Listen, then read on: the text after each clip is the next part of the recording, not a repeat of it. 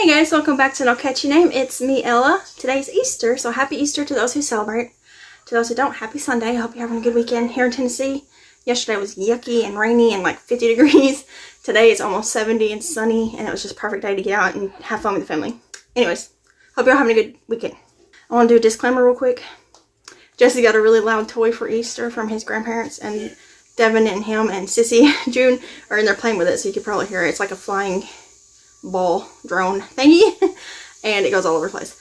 Anyways, today is a Stitch Your Library. I haven't done one of these in forever, and I was thinking yesterday, what was this? No, Friday, that I want to try to do more videos because I've been slacking a lot lately, and I know I have a good like excuse. Having a 1-year-old is a pretty good excuse to not be productive, but I miss doing videos, and I love making content for you guys, yarny content, and I love crocheting the things for it, you know.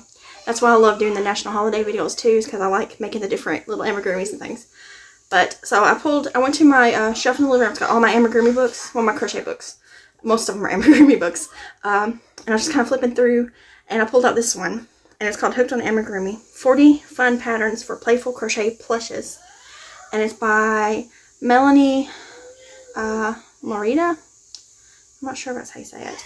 I'm pretty sure she's the same one that makes the ones with plants, the crochet plants. I'm not sure, but I feel like that she is. Anyways, I'll link this book down below. I'll try to find it. I know it's probably on Amazon, but I'll try to see if it's on Thrift Books or anywhere else, and I'll link it below so if you want to purchase it, you can. It's got a whole bunch of cute little amigurumis. I've made this little soy sauce before. I think that's all I've made out of here. I think so. But anyways, Jesse, my almost 7-year-old, is currently obsessed with anything Japanese. He got into anime recently, and that just led him down like a spiral of loving everything Japanese. So he's constantly talking about it, and I'm actually going to try to find a unit study, we homeschool him, based around Japanese stuff, just to help teach him a little bit more about the culture, as much as, you know, a 7-year-old can learn about, you know, just basic things. And he's really wanting to try sushi. So I was flipping through this book yesterday when I was deciding to try to do a Stitch Your Library, and there's a section in it called Bento Box. So it's got all these Asian themed foods. I love the cookie, even though fortune cookies are American things, but and a little dumpling. I love the little dumpling. But I remembered I had made the soy sauce before, but there was also 3 different little sushis. So there's this one right here, and then there's 2 right here. So I thought I would make those for him because he loves stuff like that so much right now. So I went to my scrap bucket, which is now in the bedroom because June has learned to climb on top of it. And she'll climb up on it and stand on it, and it worries me, you know, that she's going to fall. So it's in here now, and it's got our shampooer on it. So, we're right there. I try used to sit and film videos in here. Anyways, I'm sidetracking. Do you hear them in there? So the first one I made was, let me turn to it. I got it marked with yarn. It's called Sam the Spam Masubi. I don't know if that's how you say that right. But I didn't put the faces on here because I thought he might want to play with them, pretending that it's actual sushi instead of little characters. So here's the first one. I pulled out all scrap yarns for this. So it's just red heart, white, and black. And this is, I think, a red heart color. I can't remember what it's called, but it's like a salmon pink. It kind of looks orange because of the lighting, but it's like a salmon pink. And I don't know if it's like coral something or something like that, because I don't have like a ball band of it. It's just a scrap floppy skein. So there's the first one. It's made in 3 parts. So I think the white part, no, you make the pink part first, and then the white part, and then the black part, and you attach it together like that.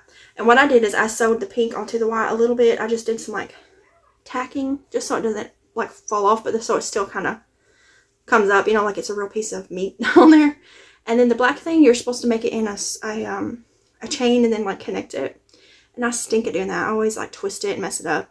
So I just made the chain the length, and I just did the rows, and then I just put it around it, and then just sewed it together, and then went through and like stitched it on.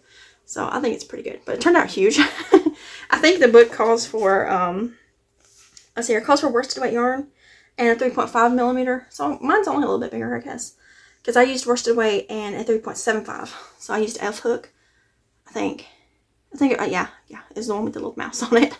So mine's just a smidge bigger, I guess, but it's cute. So that's the first one.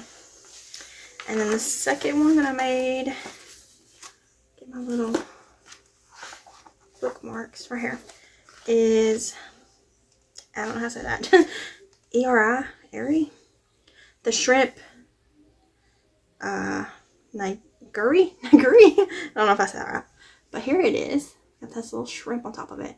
I feel like this orange may be too bright of an orange, but I didn't have like a carroty orange in my scrap bucket, so I had to use this like hot orange. But this is supposed to be like a little scoop of rice ball. And this is a shrimp, I guess. Or 2 shrimps maybe, I'm not sure. I guess it's a shrimp. But again, it's just red heart white, and this is red heart pumpkin, I believe. I wish I had had some of the carrot by red heart, because it's like the right dark color. But it's still cute, and I think he'll still love it. And again, it's just kind of tacked on there, so that it still kind of comes up like it's really sitting on there. But it won't come off really quick. I made all these in the same time, though. I sat down and made all 3 of them. And then the third one is Suki the sushi roll. This is a huge sushi roll. I've seen sushi. I don't eat sushi because I don't like fish at all, and I don't think I would like raw fish, and I don't like seaweed. I've tried seaweed and I don't like it. Anyways, here's a sushi roll. It's like a hockey puck. But I pulled all these little scrap balls out for the insides, and then this is rice, and I just said it, seaweed. I can't remember what this is all supposed to be. It's like a cucumber. I don't know. Some meat. Does it say? I'm sure it does. But anyways, it's cute. On the book, they all have eyes, you know, and they're supposed to be like cute little kawaii type things. But again, I just made them more realistic looking. As much as a yarn sushi giant roll can be. So that he can, you know, play pretend with them. And I got a feeling he might want more of these. But they were really quick. They worked up super fast. They all only have a little bit of stuffing in them. And the fish isn't even stuffed, and neither is the Spam. But they're just so cute. I haven't even showed them to him. I kept them real secret because I knew if I showed them to him, he'd want them. So as a finished one, I hid it in my yarn stash in there where I sit in the living room. And because I wanted to make sure I got this video done before he got a hold of them. But I think they're cute. I love how big this turned out. It's so funny.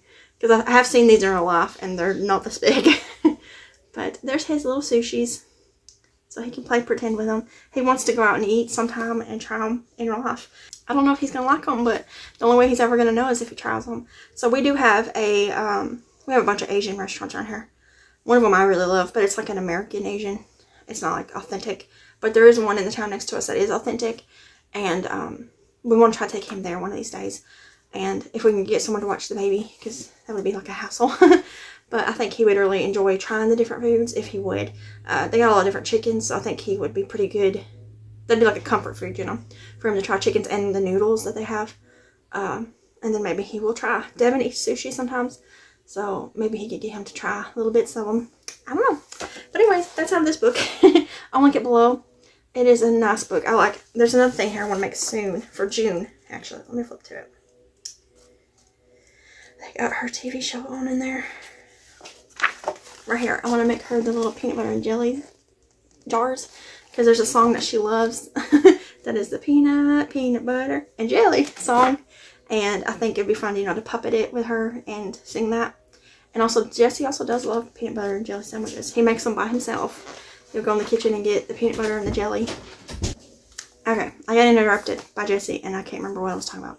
I was talking about him going to make his own sandwiches, but he'll get everything out and make it himself. The other day we were out of bread, and he ended up making it on a hamburger bun. I thought it was so funny, but he still ate it, so it's cute that he'll go in there and make it all by himself and eat it. But anyways, that's a total side thing. So this was my Stitcher library something. It's been a real long time since I've done one of these, so I don't remember what number it is, but I will look it up and it'll be in the title. But anyways, if you want to check out this book, I'll link it. I'll try to link it a few different places below, and I like it a lot. I'm pretty sure all I've made so far is the soy sauce, and now those 3 sushis. I do want to make the peanut butter and jelly, and I like this little like potion bottle. And there's also just a cute little, here's another picture. I think this has more of the, I think this one has everything. It's got like everything. I think so. Now I like this little sunny side up egg.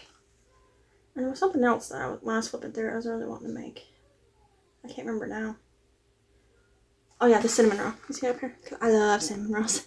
But these are all the cute little patterns. I don't know if I saw 40 of them. I could count them, but I'm not going to. But like I said, I'll link it below if you want to check it out. And yeah, so I'm going to go give these to him and see if he likes them. And I might insert a couple pictures of Easter that we did here of the kids.